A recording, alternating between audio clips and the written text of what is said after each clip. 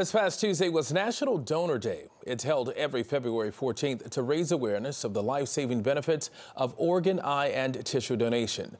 Tonight, about 120,000 Americans are on the national transplant waiting list. In China, population 1.4 billion, there is a severe shortage of organ donors. Adriana Diaz shows us how science is bridging the gap. Scientists here are working on a possible breakthrough to restore sight.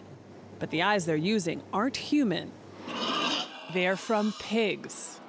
So these are actual eyeballs from pigs? Yes. I feel like they're all looking at me. Well, you don't have to look at it.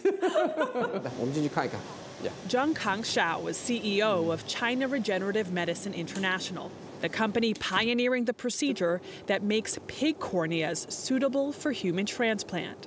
We do try, many, animals. Finally, we conclude, the pig's cornea is very similar to the human. Organ donations are rare in China. By tradition here, bodies should be left intact.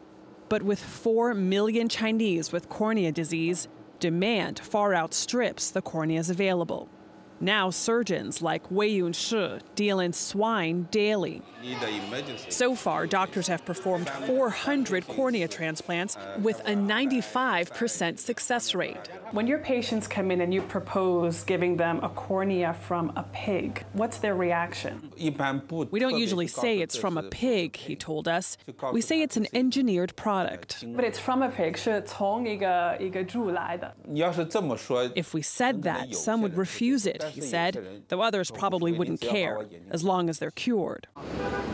Construction worker Li Ping was left blind in one eye after an infection and could no longer support his family. So he paid almost $6,000 for the transplant.